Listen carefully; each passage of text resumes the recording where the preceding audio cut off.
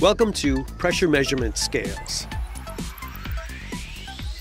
Pressure measurements always show the pressure readings that are compared to a reference point. Three common scales are used in industry for pressure measurements. Each scale is distinguished by the reference pressure used. The three scales are absolute pressure, vacuum pressure, and gauge pressure.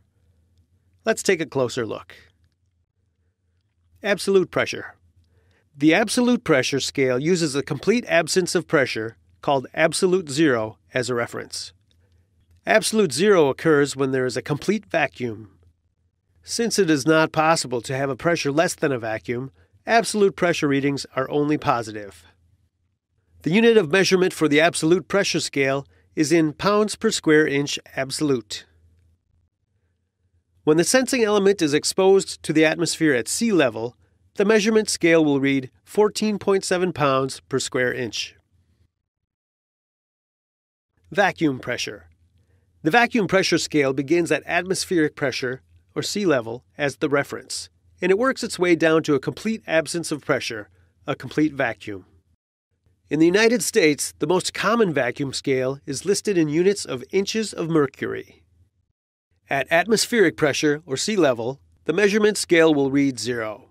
The scale will read 29.92 inches mercury when measuring a complete vacuum. Gauge pressure. The gauge pressure scale uses atmospheric pressure as the reference. When the sensor is exposed to the atmosphere at sea level, the gauge measurement recorded is 0. The unit of measurement for gauge pressure is pounds per square inch gauge. The measurement is either positive or negative, depending on if it is above or below atmospheric pressure reference.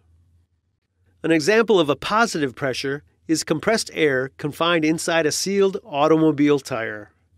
A measurement of 30 pounds per square inch gauge indicates that the pressure is 30 pounds per square inch above atmospheric pressure.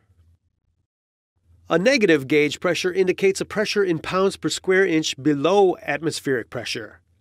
A pressure of negative 14.7 indicates a full vacuum. Now, let's talk about conversions between absolute and gauge pressure reading.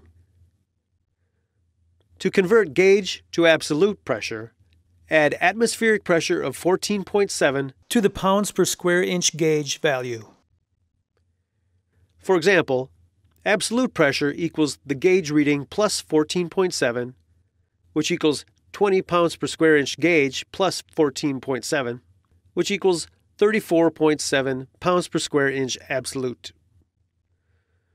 To convert absolute to gauge pressure, subtract atmospheric pressure of 14.7 from the pounds per square inch absolute measurement. For example, gauge pressure equals the absolute reading minus 14.7, which equals 30 pounds per square inch absolute minus 14.7, which equals 15.3 pounds per square inch gauge. Absolute versus gauge. Absolute pressure measurements are generally considered more accurate than gauge measurements. The primary reason is that the reference for gauge pressure is inconsistent because the atmospheric pressure varies with altitude and weather.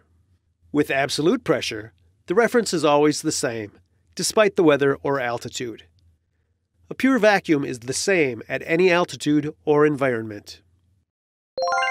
Congratulations! You have completed this learning object, Pressure Measurement Scales. If you like this video, follow our YouTube channel.